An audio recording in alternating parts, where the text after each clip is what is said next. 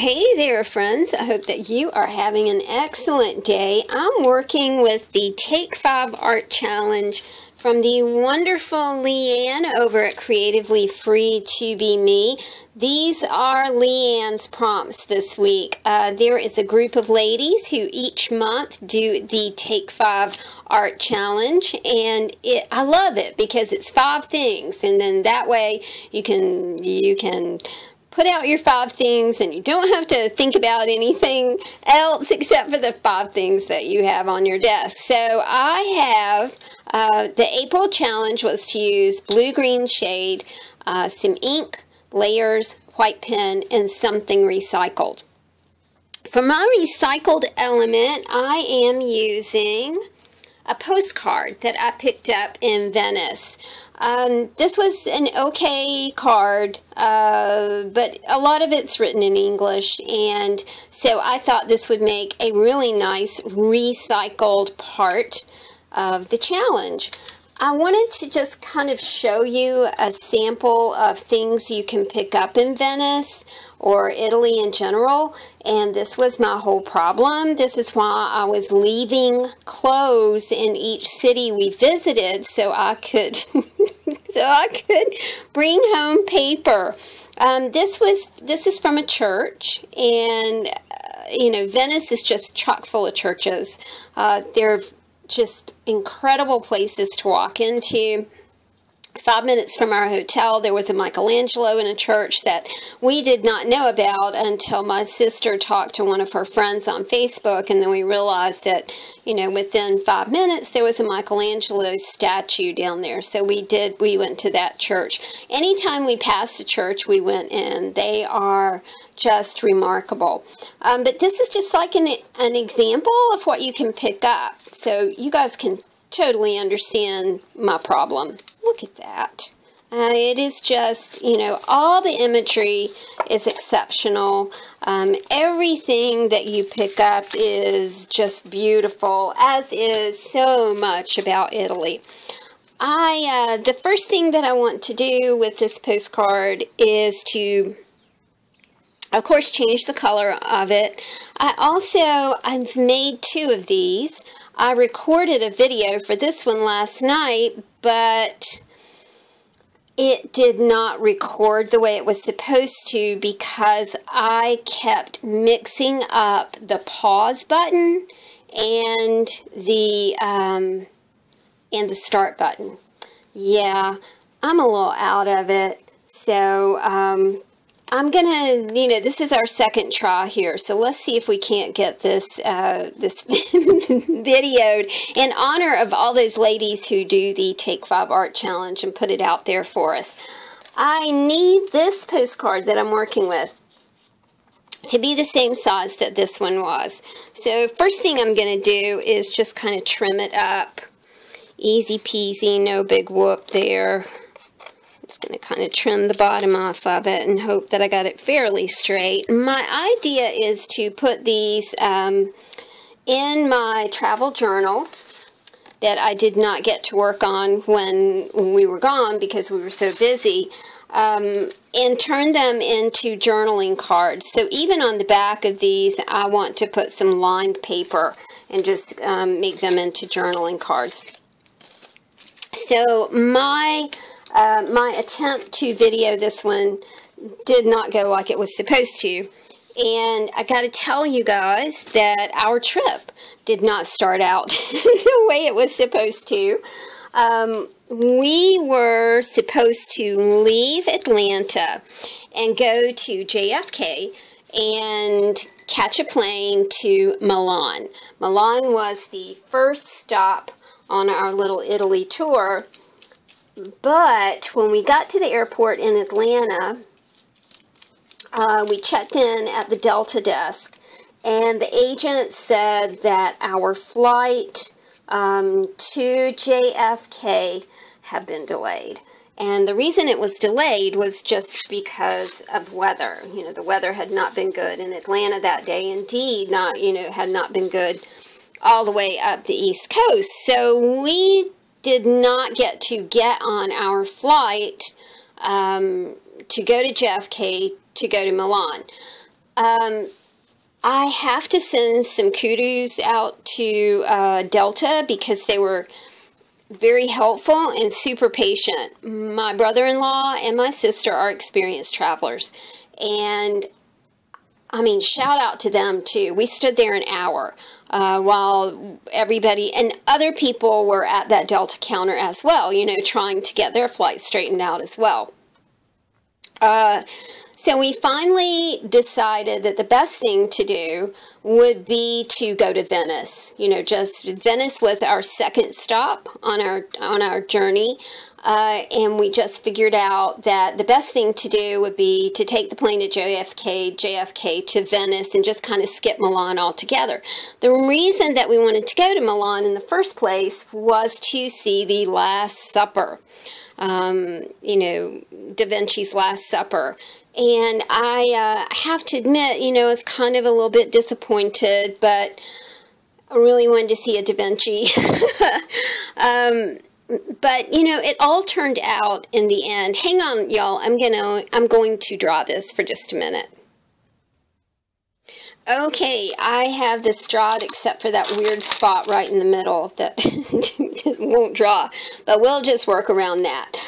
So I was telling you about the trip and standing at the Delta counter, and we were, you know, I was a little bit dismayed, but then here's what happened. I looked down in the floor and there was a penny.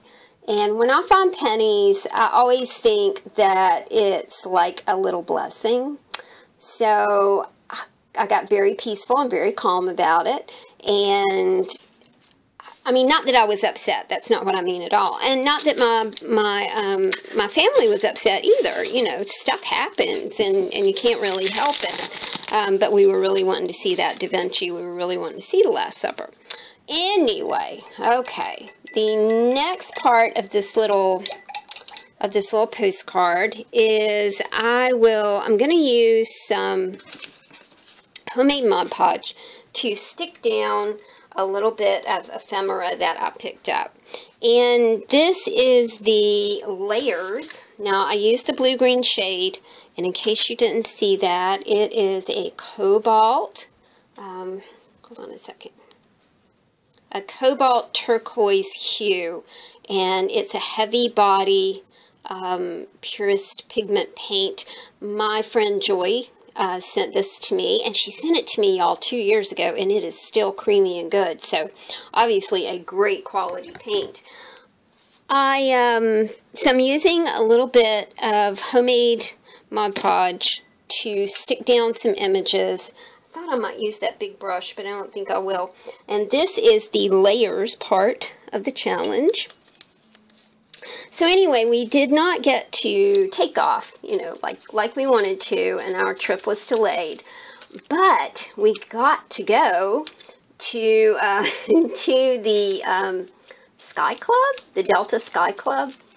And oh my goodness, that was such a fun experience, because by the time we got there, you know, we were kind of stressed out from standing at the counter for an hour and trying to figure out exactly what we were going to do and how we were going to do it and where we were going to land that night.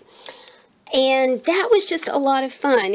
I would never have that experience because I'm not an experienced traveler, but you know, it was all kinds of fun to go up there and you know, you could have a glass of wine. I'm not a big drinker, but at that point, you know, a glass of wine sure was nice. And so we had a glass of wine, we had dinner, we could recharge our devices. It was just very comforting and soothing. We got on the plane. You know, we're going to Venice now. We're not going to Milan. My first transatlantic flight, and it was really nice. You know, they keep you very well fed and watered on a transatlantic flight, I guess because it's just so long.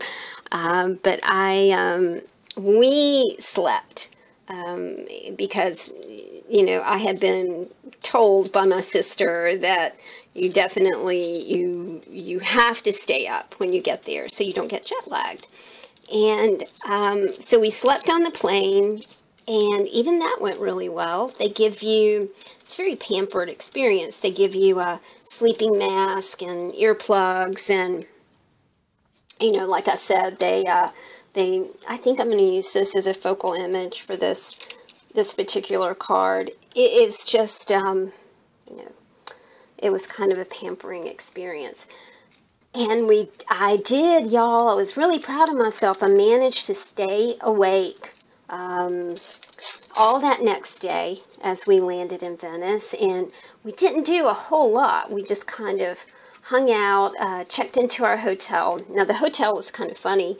It was on one of the canals. It's called the Diodò Palace, and it was a former palace, so it was quite beautiful and elegant. It was a 4-star hotel.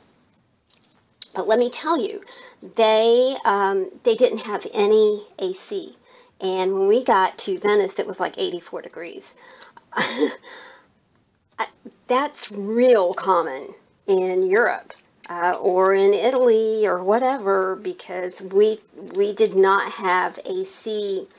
Well, we didn't have AC at all at the Hotel Diodò. 4-star hotel, no AC, which really does not bother me at all. I am cool with no AC. I like open windows, and my little sleeping cot was right beside an open window. It was just very, to me, I just love things like that. So, to me, it worked out. But, you know, everybody else required, you know, everybody likes AC. I grew up without it, so I don't really think too much about it if I don't have it. Anyway, oh, and, you know, you don't have a shower curtain and you don't have washcloths. I think I told you guys about that yesterday, which I thought was a little bit strange, but okie dokie. we'll roll with it. But Venice, I gotta tell you, was my favorite spot. Really, really, really, really loved Venice. Okay, guys, I have just layered on with no real rhyme or reason some papers on my recycled postcard. And I'm going to finish up right here. And I think that's good. I like the way that's looking. And I am going to draw this, and then I'll be right back. Alright, friends, I have this dried now, and I'm trimming. I wasn't very fussed about where I was placing things here, so I'm just going to trim this off. I think that's kind of fun, you know, to just kind of hodgepodge it down and see what happens when you trim it up. The next thing I'm going to do is I want to add even more layers to this little postcard. And I am using a Tim Holtz stencil and some molding paste. The first one that I did, I used white molding paste, so you can see what that one looked like. And then for this one, I had a little bit of a coral color.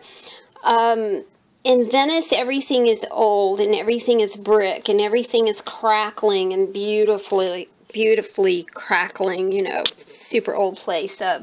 Venice was found in 811. So I'm squeezing out a little bit of molding paste. Now, I did find a Georgia clay color, and I'm going to see if that, I mean, it might be too dark for my piece, but I'm also not using a whole lot of molding paste or stencil. I just really do love molding paste, and I just wanted to use a tiny bit of it on this piece. I thought it like highlighted the piece kind of in a nice way. Okay, so I've got my little handy dandy credit card here. I'm going to just put a tiny bit of this Georgia red clay into my molding paste. And I think that looks pretty good. I don't want it to be pink, so I'm trying to, alright, I think that's good. I like that. I like that. I thought I might use this paintbrush to do this with, but I tried that yesterday and it did not work out so well at all. So let's scrape up a little bit of molding paste. And if you don't have molding paste, Jennibellie has a great tutorial about DIY molding paste. You know, you can make it out of baking soda, I think is what she used. And it turned out really great. I think for this one, I'm going to do just a little bit of crackle right here in the corner. That'll be pretty. I'm hoping that's not too pink. I don't think it's too pink. And then I'll turn the postcard this way and do some more brick here.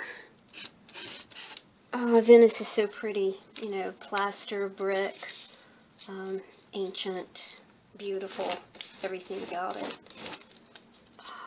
Okay, now on this one, I'll just do a wee bit of crackle. Love this stencil. I think Art Angel gave me this stencil. It is so neat. Love it. Alright. We are good to go with that. I scraped that off, but I forgot that I did this as well too. The other two that I did, and that kind of worked out really well too. Just kind of went over it like that, and that worked out. Okay. Alright, I like the way that's looking. I am really uncertain about using that image because I feel like it's covering up the rest of the landscape that I'm doing there. So I don't think I'll do that. I think what I'll do is step away and dry this, and then we'll go ahead and put the word Venice on it somewhere. Okay, everything is dried now. I am at the ink part of my challenge. I clipped the word Venice from one of the magazines that I brought back with me, and I'm just going to use a little bit of Distress ink. And this will be my ink element to go around the word Venice that I attached it on a piece of cardboard that I gleaned from the original postcard that I was working with. I think it made it kind of stand out a little bit better. I think I'll put it over here.